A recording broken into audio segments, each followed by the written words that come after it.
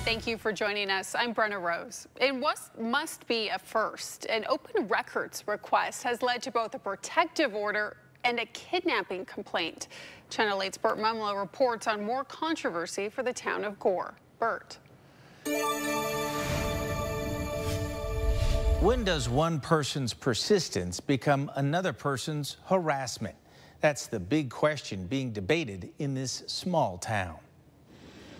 It was an exchange captured on the town hall's surveillance video back in May when former board member Gideon Miller was asking the town clerk, Lisa Settlemeyer, about the status of his open records request. Lisa, these records are readily available and they need to be provided. Voted off the board by his colleagues back in February on the assertion that he doesn't live in the ward he represented, Miller has been taking legal action to try and get his seat back and filed an open records request for all emails to and from city officials for a period of about a year. I fully intend to sue the town for these records if they do not provide them. Miller says a third party can provide the info if the town will simply ask for it. They are readily available to you. I do not have these records.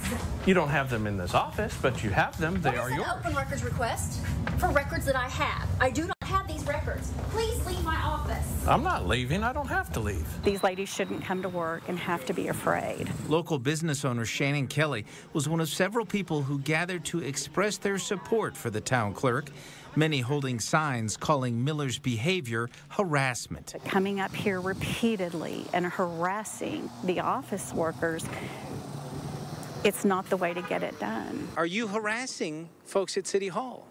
No, I don't harass anybody, and I've never harassed anyone. Miller says he simply wants town officials to follow the law. Accountability, transparency when it comes to government should not be deemed as harassment.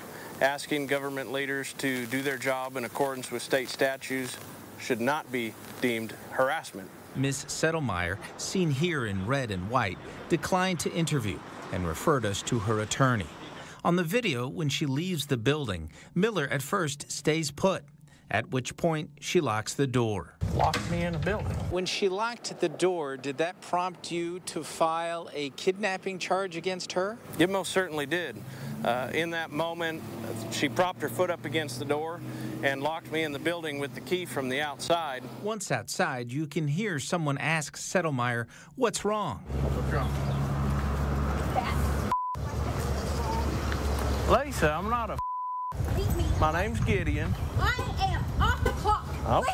Leave me alone. I'm just talking. Did Miss Settlemeyer call you a She did indeed. A few days later, Miller was notified that Settlemeyer had filed a protective order against him. So legally, right now, you're prohibited from going to town hall?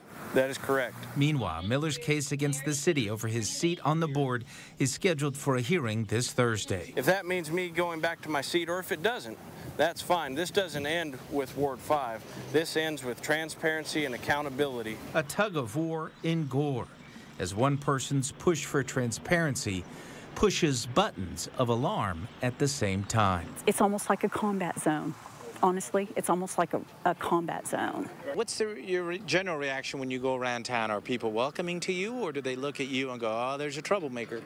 Ever since I've lived here, we've made a lot of great friends, made a lot of friends that I consider family now, and there's nothing I wouldn't do for just about anyone in this town. We reached out to Ms. Settlemeyer's attorney, but have not heard back yet. We'll let you know what happens at Mr. Miller's court hearing later this week. Burt Mumlo, News Channel 8.